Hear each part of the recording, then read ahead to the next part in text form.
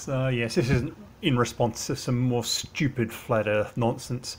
There's this meme that suggests that flights from Sydney to Santiago in Chile fly in this ridiculous route through North America, and the claim is that, oh, that route makes sense on a flat Earth but not on a globe Earth.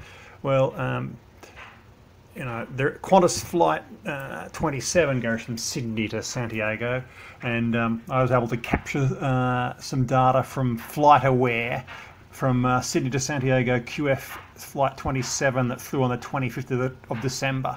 This is what the path of that flight looks like on a flat Earth map, and it does actually look strange because it's got this curved path, and you wouldn't think, oh, why would a flight want to go that sort of direction?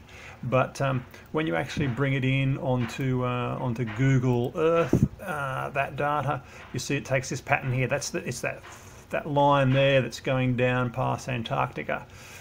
So you can see actually it's quite a straight route when you plot it on the globe Earth.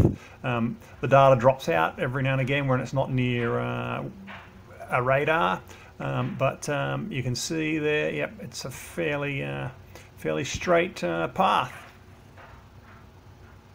So yeah, you go to FlightAware and you find your flight. So you just type in QF27, and then you go to the page, and that'll show you a current flight that's actually happening, and then you can go and select one that's already finished.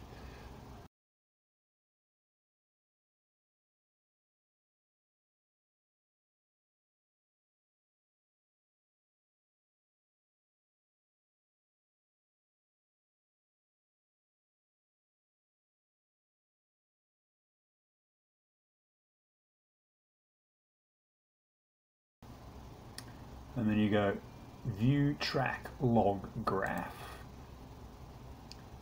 and that brings up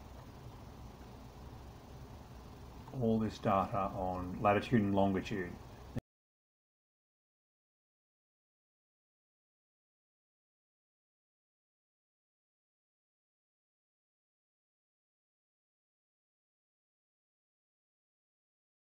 Then you just copy that and paste that into a spreadsheet, and then the trick is to get the latitude and longitude from that into a .kml format, and actually you need to switch the latitude and longitude around in KLM format, and then you just save that text file as a .klm file, and then you import it into Google Earth via file open, and yeah, the track will appear as a white line on Google Earth.